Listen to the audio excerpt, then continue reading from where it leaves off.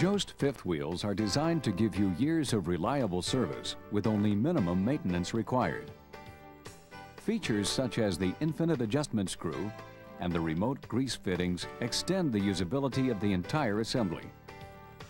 In the event that you need to repair or replace parts on your JOST fifth wheel, its design, with just 4 moving parts in the locking mechanism, makes repair or replacement a simple process.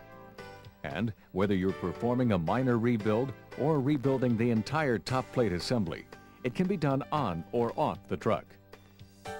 Disassembly of your JOST fifth wheel takes less than 5 minutes and requires readily available tools. Part replacement and reassembly can be accomplished in as little as 10 to 15 minutes. For demonstration purposes only, we have removed the top plate from the truck so that the required steps are easy to see. Your JOST fifth wheel can be repaired just as easily while the top plate is mounted on the vehicle. Before attempting to rebuild, review the troubleshooting hints in the rebuild manual. You may find that rebuilding is not necessary. Rebuilding should be considered when all of the available adjustment is used and the lock tester moves fore and aft 1/8 of an inch when properly locked in the fifth wheel. Examine the top plate surface. If the surface is worn down to the grease groove at any point, the top plate should not be rebuilt. It should be discarded. Another method to determine if rebuilding is recommended is to remove and measure 2 parts. The first is the cushion ring. It should be replaced if the dimension across the center is worn to 0.69 inches. The lockjaw should also be measured. Replace this if it is also worn to 0.69 inches at the thinnest part of the lock finger. If both parts are worn close to their minimum dimensions, rebuilding is advisable. In many cases, it is not necessary to replace all parts. A minor rebuild, such as replacing the lockjaw, the cushion ring, and the associated hardware, can be done. Individual replacement parts are available through JOST. All of the following steps can be done with the top plate on the vehicle. If you are removing the top plate from the vehicle, begin by using a suitable lifting device to place the top plate upside down on a table, or, as we have done for this demonstration, on a stand. Close the locking mechanism. Then, using a suitable tool, remove the double coil spring by releasing its attachment to the fifth wheel casting lug. Then, with the lock partially open, remove the cotter pin and the castellated nut on the release handle. Now remove the release handle. Next, remove the cotter pin on the castellated nut on the lock bar. Then remove the release arm and the lock bar. Now remove the circle ring securing the lockjaw spring and allow the extension spring to relax. Loosen the nut attaching the lubrication line to the casting and remove the lubrication line attached to the lockjaw. Slide the jam nut off the end of the lube line. Then, slide the lube line through the casting skirt. With all the parts removed, examine the structural ribs of the casting for cracks. If cracks are present, the top plate casting must be discarded. If there are no cracks, proceed as follows.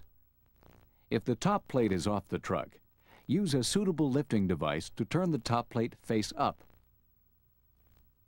Now, using a 5/16 Allen wrench, remove the 4 cushion ring bolts that secure the cushion ring retainer. Then, using a large screwdriver, pry out the cushion ring retainer from the casting and remove the cushion ring. Thread one of the cushion ring bolts into the lockjaw pivot pin and lift the pin out of the casting. Remove the bolt from the pin. Now, remove the lockjaw by reaching under the top plate and sliding the lock out of the casting. Loosen the hex nut securing the adjustment screw and remove the adjustment screw and guide piece. Loosen the 2 hex head screws and lock washers that secure the release handle leaf spring and remove the leaf spring. Your JOST top plate is now completely disassembled. Remember, the fifth wheel can be reassembled just as easily on or off the truck. Reassemble with any necessary new parts. Begin by replacing the release handle leaf spring. Install the adjustment screw guide piece with the threaded hole up. Thread the jam nut onto the adjustment screw and thread the adjustment screw through the guide piece. Install the lock into the casting in the same orientation it was removed. Lubricate the lockjaw pivot pin and secure the lockjaw by inserting the pivot pin into the casting and through the pivot slot in the lockjaw. Remove the cushion ring bolt from the pivot pin, then install the cushion ring and cushion ring retainer, making sure to carefully line up the bolt holes. Install 4 new cushion ring bolts. Tighten and torque to 35 foot-pounds. Using a suitable lifting device, flip the top plate over onto a table. Install the lube line through the casting skirt, through the jam nut, and into the lockjaw. Tighten the fitting finger tight. Then, using a wrench, tighten securely. Secure the line to the casting rib. Extend the lock spring and install the end of the eye bolt through the hole in the casting rib. Secure the eye bolt using the circle ring. Lubricate the lock bar pivot bolt and slide it through the lock bar as shown. Now lubricate the edges of the lock bar. Insert the lock bar into the slot in the casting. Slide the release handle through the casting. With the release handle in position, slide the release handle pivot bolt up through the bottom of the release handle. Lubricate the pivots thoroughly. Slide the chamfered end of the release arm through the slot provided in the ramp of the casting. Swing the release arm down over the lock bar bolt and release arm bolt. Install the flat washer and castellated nut on the release handle.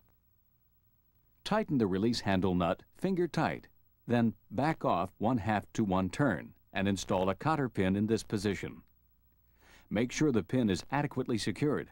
Install the washer and castellated nut on the lock bar until you can just insert the cotter pin. Now install the cotter pin, making sure the pin is adequately secured. Close the locking mechanism by swinging the lock jaw to the closed position. Then push the release handle to the closed position. Install the double tension spring up through the release handle tab. Using a suitable tool, secure the opposite end onto the casting lug by extending it and sliding the open coils onto the lug. Exercise extreme caution while doing this.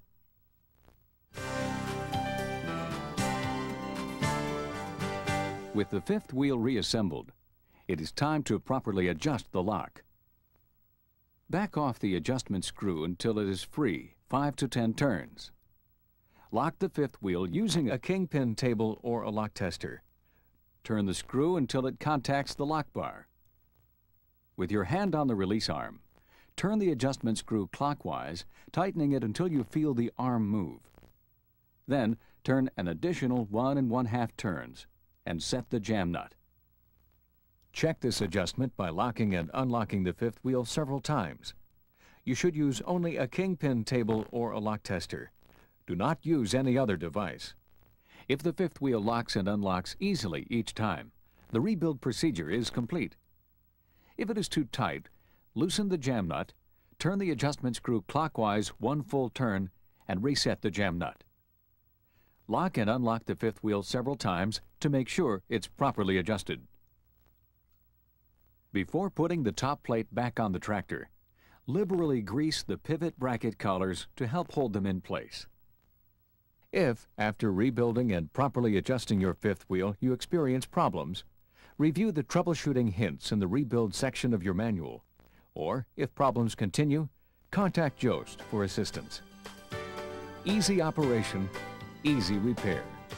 The JOST fifth wheel, the only fifth wheel that can be rebuilt on or off the vehicle. JOST fifth wheels. The reasons are simple.